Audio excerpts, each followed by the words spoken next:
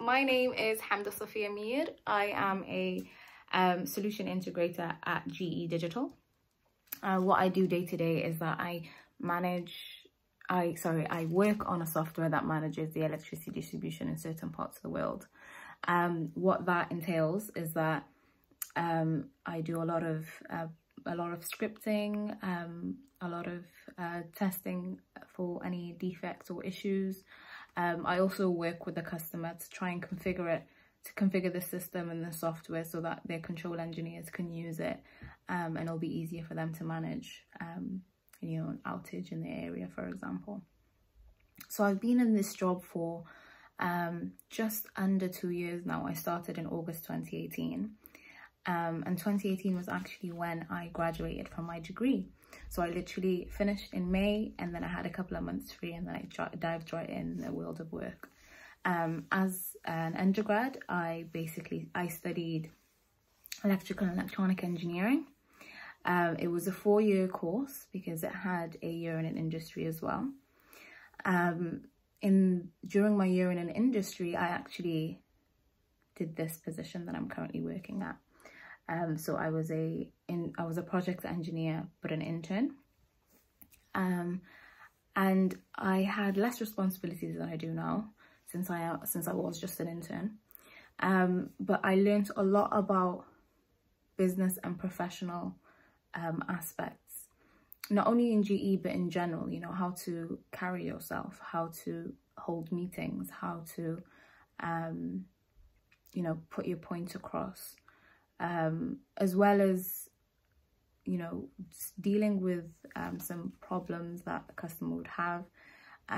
What I really appreciated from my internship is that I built the confidence to, you know, speak to customers and be able to extract certain information from them to fix an issue that they might have. And to later go on, fix it, and, you know, deliver it to the customer with no issues. It took me a while to get there. It was obviously really nerve-wracking for a customer to come to you and say, "Oh, I have an issue," and you're like, "Oh, okay, I'll try and fix it." But it's the way you carry yourself, and it was really important for me to really build that confidence within me and tell myself that I can do it. I've always had an issue with confidence, but I think over time it just kind of grows and grows. I don't think confidence is something that can ever decrease. If anything, it just grows over time. So I'm very grateful for that in that sense. Also, it allowed me to apply my degree, apply what I learned in my university degree. So in undergrad, I did electrical and electronic engineering, and it touched a lot of parts of engineering, I would say. So there was a lot of software, there was a lot of power machines, there was a lot of telecommunications, there was a lot of electronics and computer systems. So it was very broad. So it allowed me to know, you know, explore the degree and know what I would want to do in the future. So prior to that,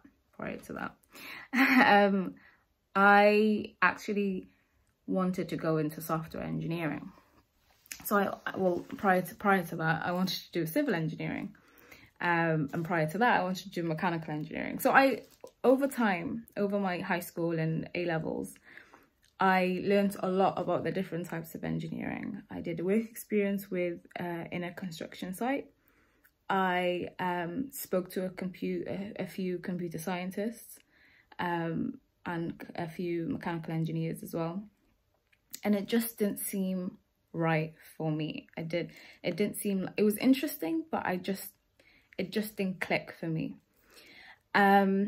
Someone then told me about, you know, software engineering and how broad it is and how there's so many languages that you can learn and how advanced it can be. And I was like, that seems like something that I would want to do. But over time, I thought, it's all well and good if I just do software, but I would like to know where the software goes. You know, what am I actually programming? which is when someone told me about this degree that I've graduated from, which is electrical and electronic engineering. It really helped me know that I can merge both software and hardware, you know, learning how to code and also embedding that code onto a piece of electronic device. It was something new to me, of course. I've never really had any engineering experience prior, or I should say programming experience prior to my degree. So it was a really steep learning curve for me. In my degree, I was one of 2 women in my class. It was a fairly small class, but I was one of 2, which I didn't have an issue with, actually. I wasn't really threatened by anyone. I didn't think that I was, you know, I was held back at all. If anything, I felt more empowered. I felt like this is an opportunity for me to strive and for me to grow and for me to do so much with this opportunity that has been given to me in basically a silver platter. So I then did my internship here, and then I did my final year, and then I came to my degree, to my job here, sorry, in Scotland. So I work in Livingston, Scotland. My interest in engineering, I think, stemmed from my love for maths.